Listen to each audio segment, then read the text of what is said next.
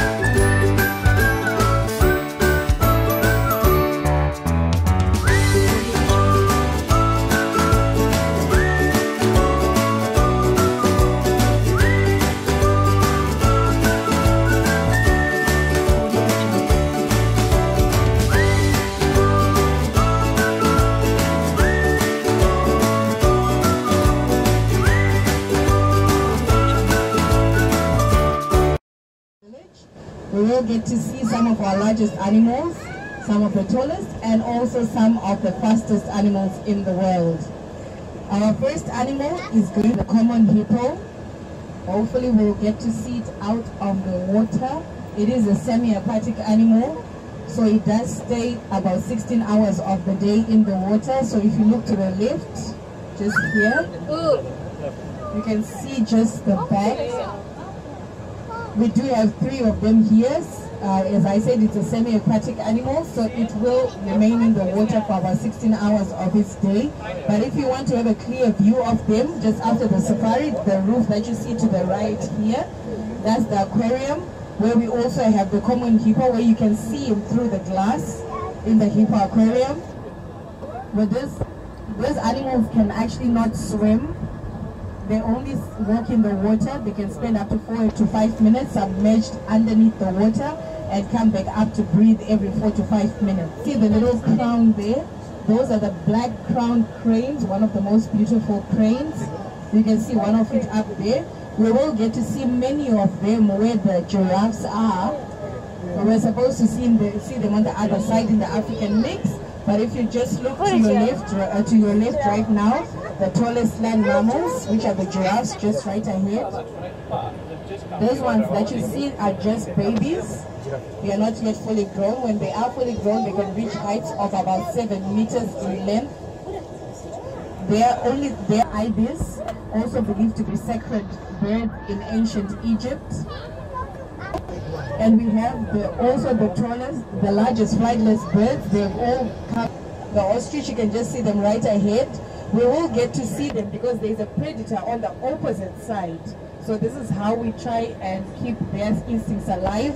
So we'll get to notify you which predator you're going to see that's actually looking at the ostrich right now. We also have got the James Bok, which are just underneath the shade again. These are a Southern African antelope. All those animals, you'll normally find them in the African mix where we are going to pass through just after we pass our first exhibit here. To 1% of DNA with them, so that means they are quite intelligent. To the males.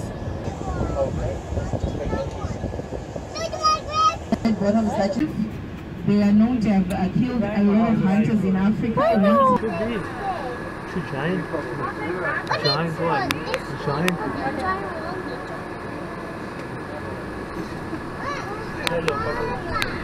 You will still see some more just here to your left. They are very aggressive animals when provoked. They can overturn a bus like this one or even bigger. The rocks that you see, we've got chilled pipes running across them, and you can also no one brave enough to go outside and get a selfie. Mommy. Okay. Your mommy here. Brother. So this is our male pride. I did say we saw the ostrich on the other side. So these are the ostrich, the largest flightless birds in the world. Although they cannot fly, they can run very fast, also outrunning the lions, and they can run about 76 kilometers an hour. Now, the reason for this, that they were on the other side, including the giraffes, this is so that we keep the instincts of the lions on. I did say we saw the ostrich on the other side. So these are the ostrich, the largest flightless birds in the world. Although they cannot fly, they can run very fast, also outrunning the lions, and they can run about 76 kilometers an hour. Now, the reason for this, that they were on the other side, including the giraffes, this is so that we keep the instincts of the lion. His name is Rera, named after the place he was found in India. He's not albino, he's normal in every way. It's just a genetic mutation which comes from the other orange tigers.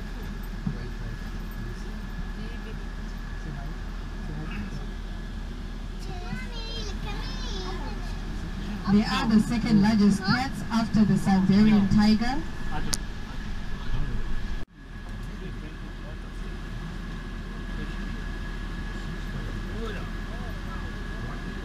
For them, so they go and come back. So now we can see the impala, the male one with the thick horns. They are fully grown already. They are adults. To the far at the corner. And now into our African mix, each other.